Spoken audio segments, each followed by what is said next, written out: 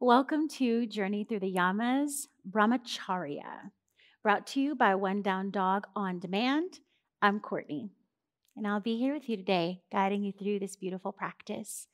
Just so we can all kind of get a lay of the land and be on the same page, um, a little background on what yamas and niyamas are. So, the yamas and the niyamas are the first and second limb of the eight limb path, which is outlined in the Yoga Sutras. And I always just kind of say that the Yoga Sutras is like the handbook to yoga, if you will.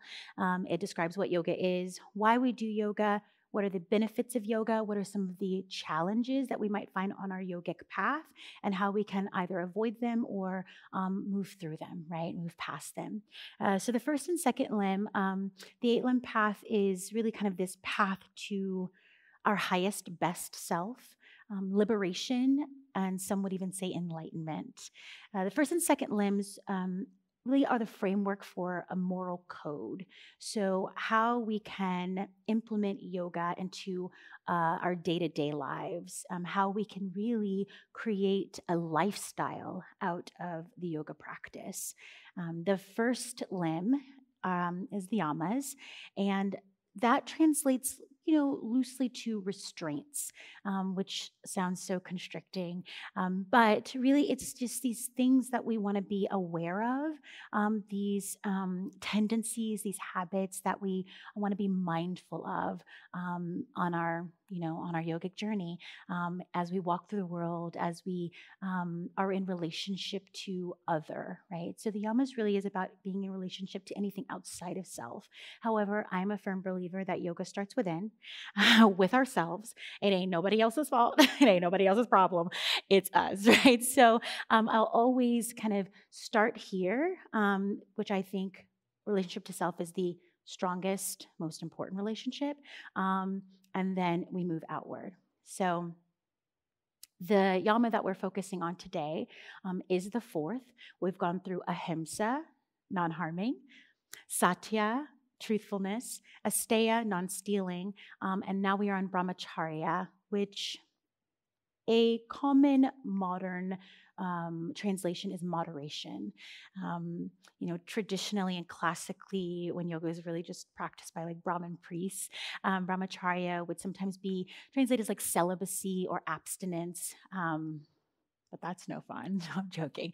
So now we really think of it as just being thoughtful about the things that we choose to engage with, and the things that really kind of drain us of our energy. So absolutely, it can be sex, but it can also be the food that we eat, what we are drinking. So anything that we're kind of like intaking and putting into our bodies. It can also be the people that we surround ourselves with, right? Do they fill us up? Do we feel that there is an equal exchange of energy, or do we always feel like tired and depleted when we leave some people that we have in our circle? It can also be the things that we watch, right? And especially right now in this current climate, there is, this. I find that I have this kind of desire to know what's going on, but in doing so, I I feel a lot of fear, and I feel a lot of anger by the things that I continue to watch. So just being really thoughtful and mindful of that. So those are some ways that we can really think about the practice of brahmacharya and implementing brahmacharya into our everyday life.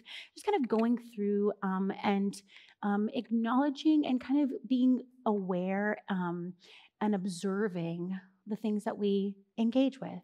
And again, do they fill us up, or do they kind of take us off of the yogic path? So, as always, we're going to start there, and then we end with either an asana practice, a chant, pranayama, some way to then really embody the practice of the yama or niyama that we're focusing on. With brahmacharya, I really think about boundaries, creating healthy boundaries with the things that we engage with. And in order to do that, we really have to pay attention, because so many of the things that we kind of just like give our energy to, we do so out of habit. We might come home and always have that glass of wine because that just feels like really ritualistic and habitual, right?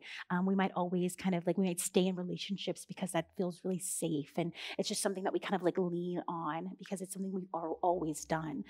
So really paying attention, I think, is the first step to creating a healthy practice of brahmacharya, slowing down, taking time to really be curious, to reflect, and create those boundaries. So in the practice we'll do today, the asana practice, it'll be a really slow moving practice and it's only going to be a few minutes, right? So it's something that you can do every day.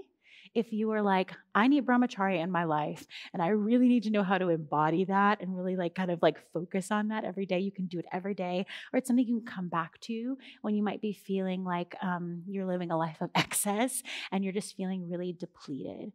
So we're moving slowly, and then we're going to feel really supported in the practice as well. So my suggestion is to have those blocks. That was in the description, so hopefully you already have them. And if you don't, you can always pause. That's the beauty of on demand. So grab those blocks. I'm going to come off of my poof. And I bring the soles of my feet together. So I'm going to face the front of my mat. So soles of the feet together.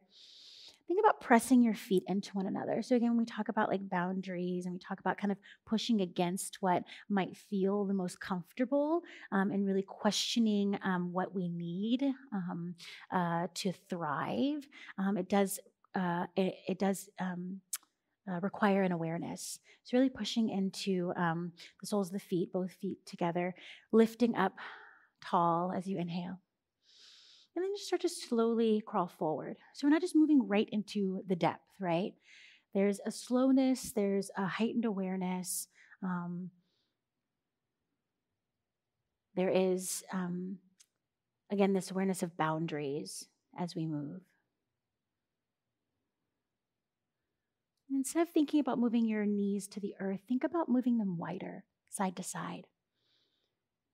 So creating a little more space in your inner thighs.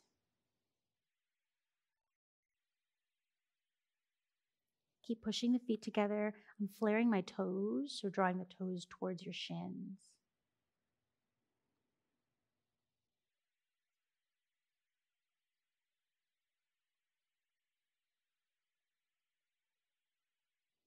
And then start to walk yourself back up. You're going to extend your, doesn't matter, left or right leg, because we're going to do both. I'm going to extend my left and pull my right foot inside my groin, right? So one leg is extended, one leg is still bent. And then I'm going to start to walk forward slowly. So now we're not only in inner thighs, we're starting to add in hamstring.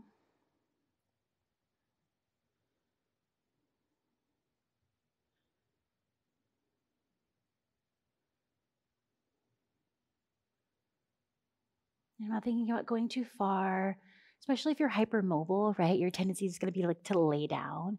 But again, thinking about this practice of brahmacharya, which is really an awareness of our habits. And are they serving us always? Start to walk back up. We're going to move to the other side. Switch legs. Good.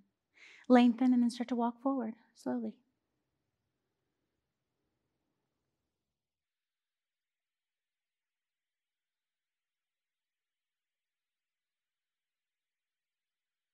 So there is a rhyme to reason. There's a reason why we're kind of working in the hips, the inner thighs, the hamstrings, on that second chakra energy.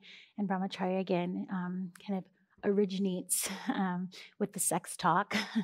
But addiction to people and things a lot of times can live in that second chakra as well. And so opening it up. Walk back. And then last one, extend both legs out. And this is where those blocks can come in. So I'm going to pull my blocks closer to me. I'm going to put them on their medium height, but you can take them high or low depending on what you need. I'm flexing my feet. I'm thinking about pressing my heels out. Yeah, so my legs are really active. And I'm going to slowly start to fold.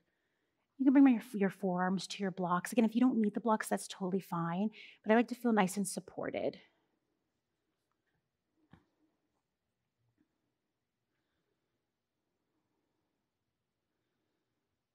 So we're not just dumping, we're not just going to our deepest, but rather moderation. And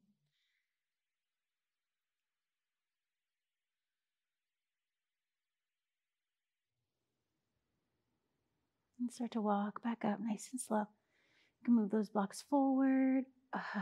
Grab behind your knees, pull them in.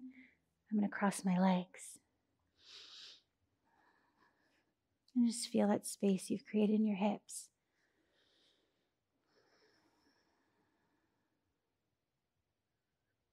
Bring your hands together at your heart.